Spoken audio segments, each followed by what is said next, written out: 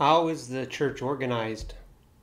All the members of the Church of Christ comprise a single flock of God. All are equal before the judgment of God. All are the royal priesthood.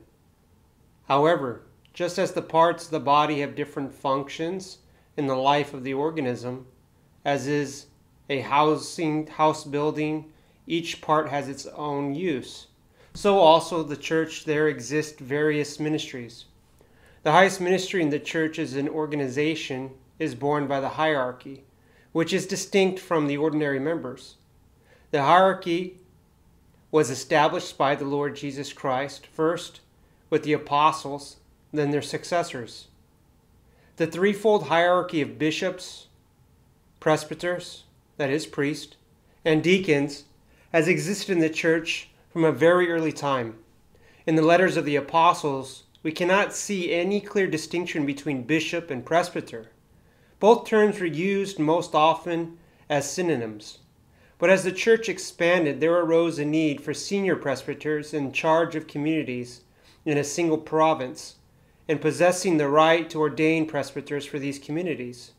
Thus, the office of bishop was concretely established to oversee an area. Therefore, the bishops comprise the highest rank of the hierarchy. In general, everywhere in life there is the principle of leadership and headship. In the highest degree of the hierarchy, which rules over presbyters and deacons, is dictated by the very logic of life itself. The same thing is clear from ancient church literature, which proclaims, where the bishop is, there should the people also be.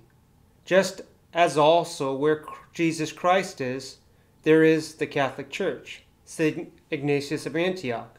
And without bishops, there is no church, Tertullian. Among the bishops, there are some who are leaders by their position, but not by their hierarchical grace-given dignity. Thus was also among the apostles themselves. Although among the apostles there were those who were specially venerated and renowned, reserved as pillars, still all were equal, essentially, in their apostolic degree.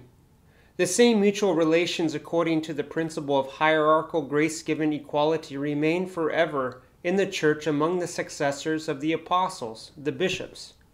However, when among the apostles there appeared a need to appeal to a higher authoritative voice or judgment in connection with an important misunderstanding, they met in council together, as found in the book of Acts, in chapter 16, verse 4. Thus it is today. The highest organ of the authority in the church, and the highest authority in general, is the council of bishops. For a local church, it is a council of its local bishops, and for the ecumenical church, it's a council of bishops of the whole church.